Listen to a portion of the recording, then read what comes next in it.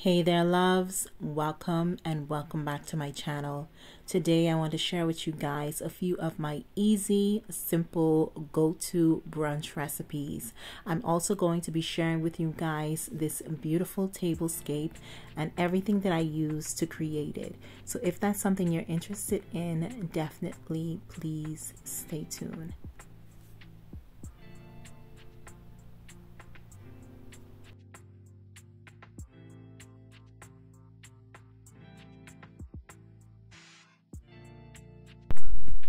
For our first recipe, we're going to be making some egg muffins. I am not going to be using a cupcake pan. I'm going to be using a regular baking pan, but a cupcake pan is ideal for this recipe. I'm going to start off by cutting up some salami pieces, but of course you can use any meat of your choice. And then I'm going to fry my salami pieces. Salami is just like bacon, so you don't need to add any extra fat to the pan. It produces its own fat. So I am going to fry this until it is crispy to my liking, and then I'm going to remove it from the heat and set it aside while we prep our other ingredients.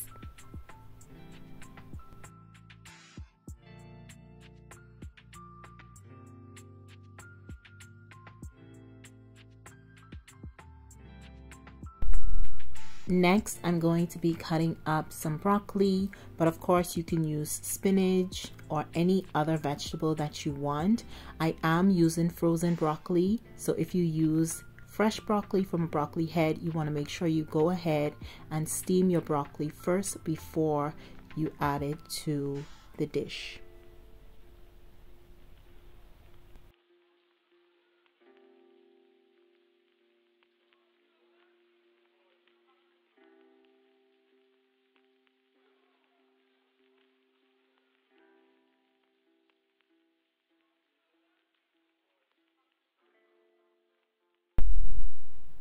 Now it's time to prep our egg mixture. I am using 5 eggs for this recipe, but of course if you're making less, you can use less eggs, or if you're making this for more persons, you can use more eggs. I find that 5 eggs with all of the ingredients included can serve about 6 persons, or if you have a bigger appetite, it can serve 3 to 4 persons. So I'm going to add my eggs to my bowl, and then we're going to season them. For my seasonings, I'm using garlic powder, onion powder, parsley, chili flakes, salt, just a little bit of salt, black pepper, and of course a splash of milk. Now you don't have to use milk, and you don't have to use all those seasonings. You can use only salt and pepper if you wish, but I just find that it makes the egg taste a lot flavorful when I add these seasonings to my mixture. And for the milk, I find that it keeps the eggs, or it makes the eggs nice and fluffy. So that is why I add milk to my egg mixture.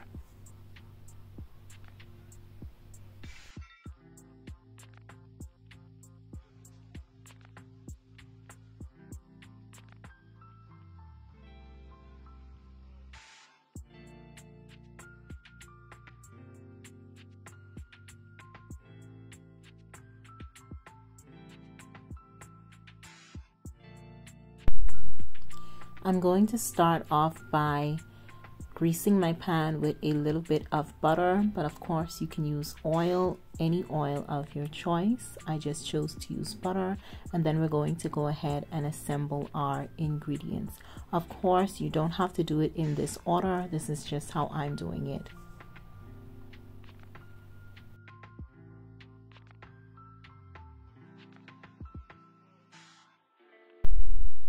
Now that our pan is nice and greased, I'm just going to go ahead and layer my ingredients.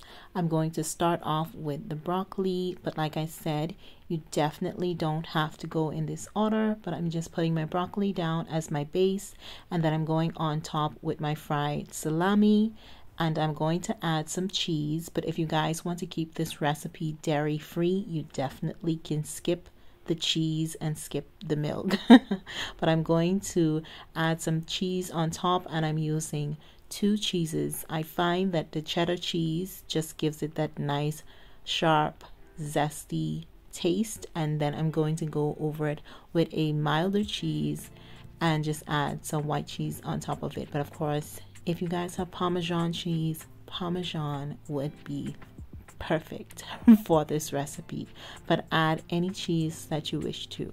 After doing that, I'm going to add my egg mixture on top, and then I'm going to bake this at 350 degrees Fahrenheit, which is 172-ish degrees Celsius. And I'm going to bake this for about 20 to 25 minutes, or until I feel that it's firm enough. If you want it not so firm, of course, you can lessen the time.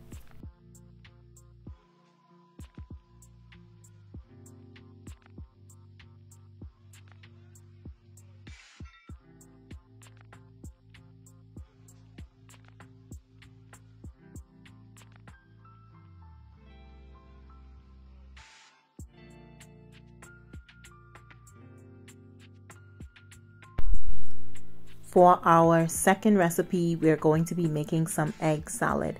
Now, I know if you guys are familiar with my What I Eat in a Day videos, you probably know this recipe by heart. But we're going to be making some egg salad, and I didn't have any plain mayo, so I am using this mayo that has some seasonings in it, but I'm still going to add my own seasonings just to make it, you know, a little bit more flavorful. So I'm using my mayo, of course, mustard. If I can give measurements, I would say about 1.5 tablespoons of mayo and a teaspoon of mustard. I'm using my garlic powder, onion powder, parsley, chili flakes, a little bit of salt, just a dash, some black pepper, and that is it. And I'm going to mix that. And like I told you guys before in my previous videos, if you've watched my previous videos, I like to make my dressings first so that I know if I need extra seasoning before I add the other ingredients to it. So I am going to mix this, taste it, and then tweak the flavoring by adding a little more of what I feel that it lacks. After that, we're going to just add our eggs, mash them up, and then transfer them to a pretty bowl, and that is our egg salad. Now I am using 4 boiled eggs for this because I just didn't want to use too much eggs. This recipe is going to be more than enough for 4 persons if you make the exact amount, but I didn't want to use too much because it is only for hubby and I.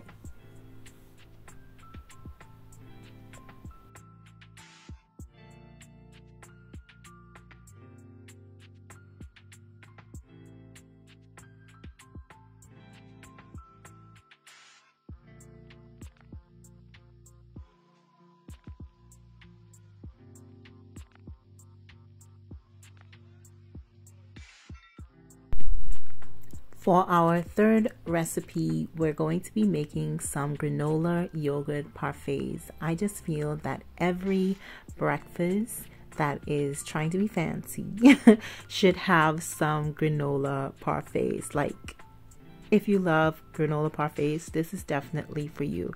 So I am going to be cutting up a little bit of fruit for our ingredients to add inside them, but I'm also going to be using some of this fruit on the charcuterie board as well. Now, if you guys can do this the day before, I would definitely recommend doing it the day before because you use up less time and it's just less work. The more things that you can probably get out of the way the night before or hand over to somebody else will definitely serve you as an advantage. The fruits I'm going to be adding to the parfait are the nectarines, a little bit of the kiwi, also the raspberries that I have in the back, which are frozen, and some mango, frozen mango pieces. The yogurt that I'm using is also a mango flavor and it's sugar-free. Of course, use whatever fruits you guys want. It is all up to your preference.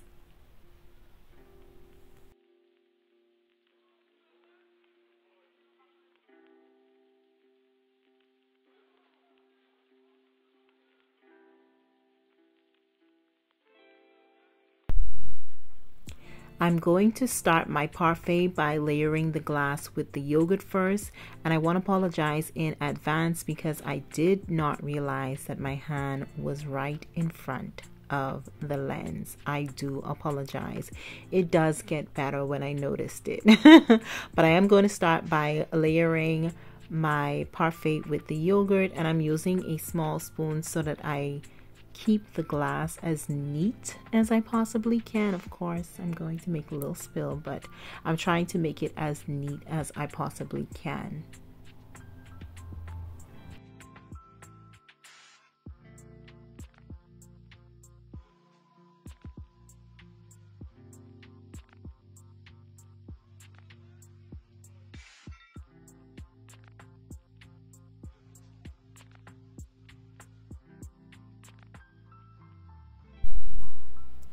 Next, I'm going to be adding a few pieces of the fruit. Then on top of the fruit, I'm going to add my cereal. Yes, I said cereal. It is a granola kind of cereal, so that's why I chose to use that instead of buying granola. Use what you have. Most of the times you have something that you could substitute it with in your cupboard, so just use that, okay? So I'm going to be using my cereal to go on top of the fruits, and then of course we're going to layer it again with the yogurt, some fruits, and some more of that granola cereal.